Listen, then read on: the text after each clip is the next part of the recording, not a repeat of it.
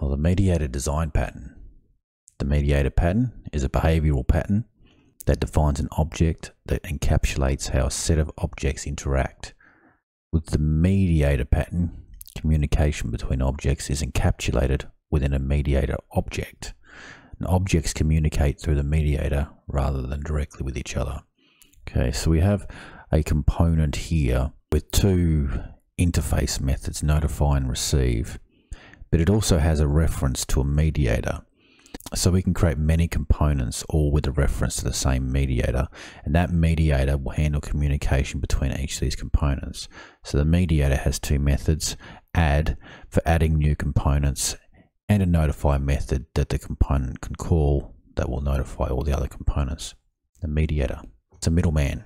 Let's get coding. Okay, so the first thing I'm going to do is create a file called mediator.py. And in that file, I'm going to import the abstract base classes with ABC meta and abstract method. Going to create the component first and its interface. So here's the interface. iComponent, static abstract with a notify, static abstract receive. And here's the component with a reference to the mediator.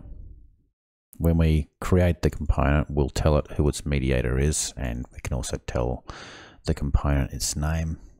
Okay, so now I'm going to add a required notify method to components. So define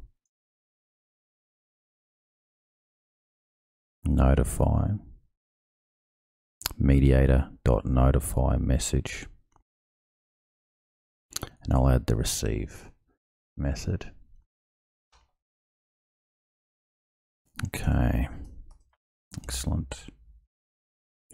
Now let's create the mediator. So class mediator,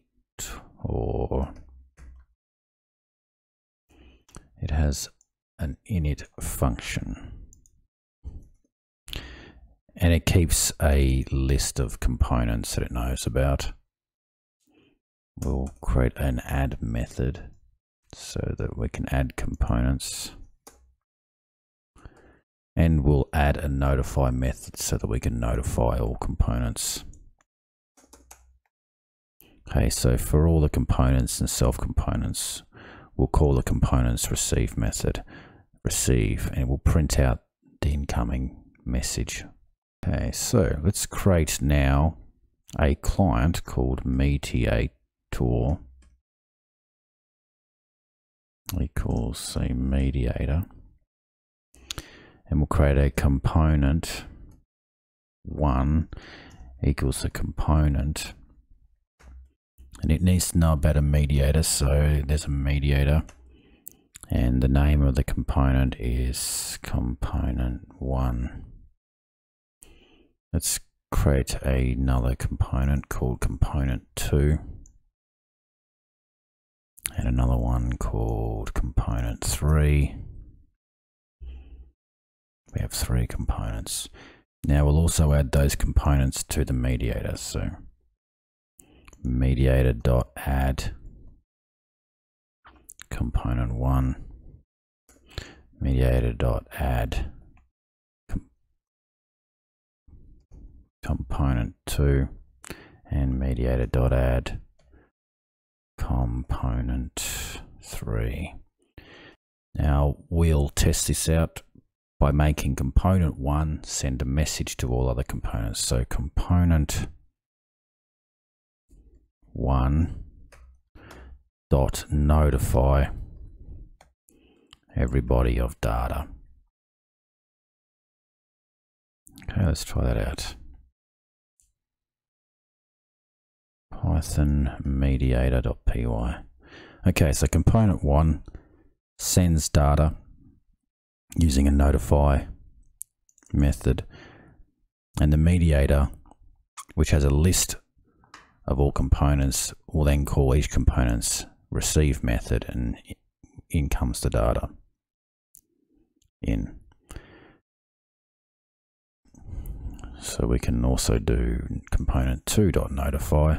It's the other way around. Well, component 2 goes out and the mediator sends data back to each component. Now, the great thing about the mediator is that we can tell it to not send data back to the component sending the data. We'll just extend this slightly. I'm going up to the component, and when the component notifies, it also tells the mediator who it is by using self. Okay, so mediator notify the message, but we'll also pass a reference to ourself. So in the mediator's notify, we also need to know about which component was the sender. And so if component is not equal to the component, then we can call all other components receive methods. Let's try that out.